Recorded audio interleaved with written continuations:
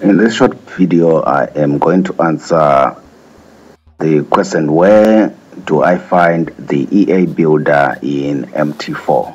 It's a common question that I get asked sometimes. Where do you find the EA builder in MT4? So I'm in my MetaTrader 4. I'm going to quickly show you where to find it. By the way, if you are new on this channel, please consider subscribing so that you do not miss future videos. Like this video.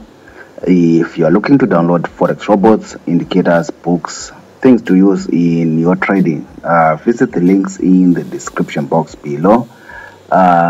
See if you cannot find what you are looking for. Otherwise, let's get into this quick and short video. So if you're looking for the EA builder in MetaTrader 4, the EA builder that comes with your default MetaTrader 4, you simply have to open your MetaTrader 4, and when you're in your MetaTrader 4, you simply go to this toolbar. You come here, you create new chart, profiles, market watch, data window, navigator, terminal. You go to strategy tester, you go to new order, and when you come here where it says MetaQuotes language editor, or you can simply press F4 on your keyboard. So the MetaQuotes language editor is the default or the native EA builder in MetaTrader 4. If we click on it, so this is for when this is some code that I was actually working on.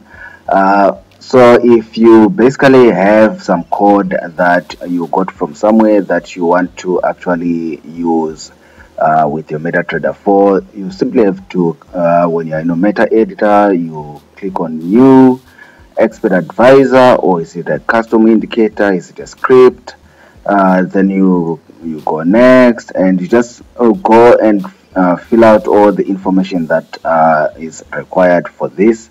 Basically, it's supposed to be a seamless process. Just fill in the stuff until you come to a page like this, where you can simply paste in your code, or you can actually type your code, and basically after this you are going to have to compile it into the actual code or the actual trading robot.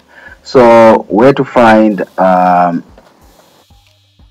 EA builder, the native EA builder in MetaTrader 4 MT4, this is where you actually find it. Either you come here or you actually press F4 on your keyboard. I hope this quick video clears up the air.